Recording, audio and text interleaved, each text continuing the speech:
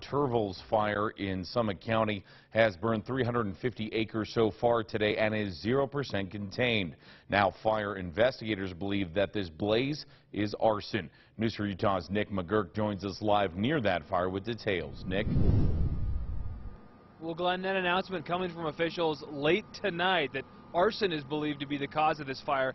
You can see it sort of snake up the mountainside behind me, that orange line, smoke surrounding it. And Summit County investigators say they definitely need your help trying to figure out who started this fire. Everybody's coming up to grab what they can and, just praying. For hours, homeowners up Echo Creek Ranch have watched smoke fill the sky. There's nothing we can do, but I didn't want to be at home. Steve Carroll couldn't stay home. He knew he had to be close to his cabin. One of some 100 structures, he says, are under a pre-evacuation zone.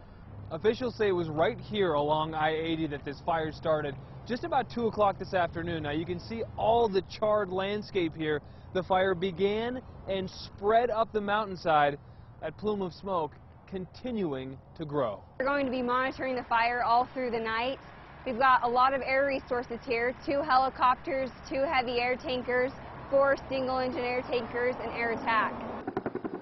With water drops by air and crews on the ground, this fire had a lane of I-80 eastbound closed for hours. Even as miles away, those with the most to lose stand and watch.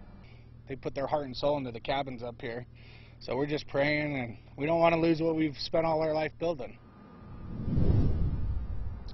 Now, according to officials, Summit County had really fast response to this fire.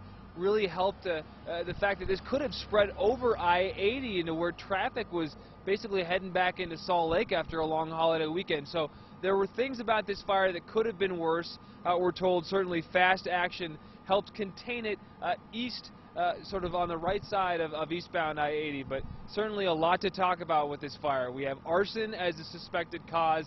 Investigators say they need your help, and obviously the fire continues to burn, so we're going to be monitoring the progress overnight, and we'll get tomorrow if this has grown as they fly it tonight, and certainly try to make sure it does not spread. We are live in Summit County tonight. I'm Nick McGurk, News 4 Utah.